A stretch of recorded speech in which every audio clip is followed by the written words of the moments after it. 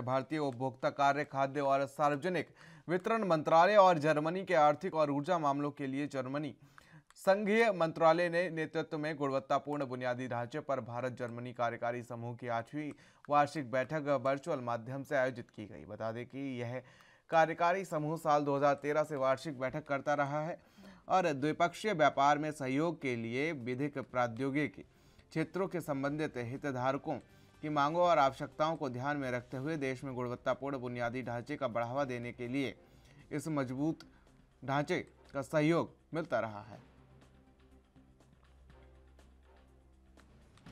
This is the 8th meeting of Indo-German Joint Working Group on Quality Infrastructure. Quality infrastructure means, development of new standards, the conformity assessment as to how those standards are being followed by the industry, and ensuring the safety of the consumer, which is of extreme importance, especially to this department.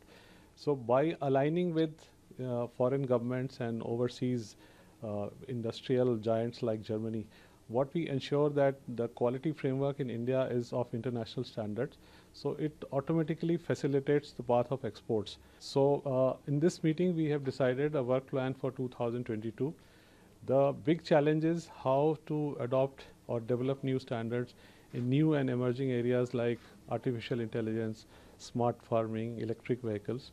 I think with given the expertise on both sides being available in these sectors, so we will be able, when the year ends, to come up with new standards so that it's a win-win proposition for both the countries.